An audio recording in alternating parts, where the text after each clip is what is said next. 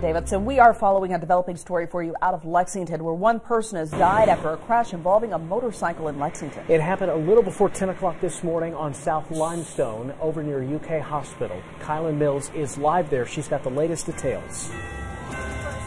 The roadway just reopened here within the last half hour. We are on Limestone in front of the Kentucky Clinic on UK's hospital campus. And right here in this area of the roadway, this actual intersection is where that wreck happened. A motorcycle hitting a car. Lexington police say they were called to the 700 block of South Limestone around 9:30 this morning.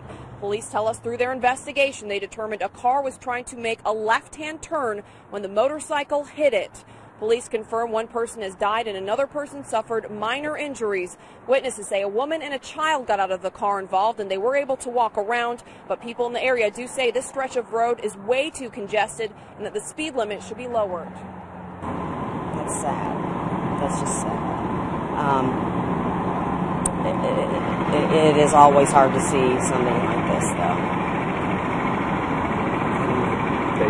They've got to figure something. Again, the roadway reopened here now on Limestone. I did reach out to the coroner and as well and have not heard back. No gender or identity of the victim deceased has been released. Of course, police say the crash is under investigation. Covering the news live in Lexington from the LEX 18 Mobile Newsroom. Back to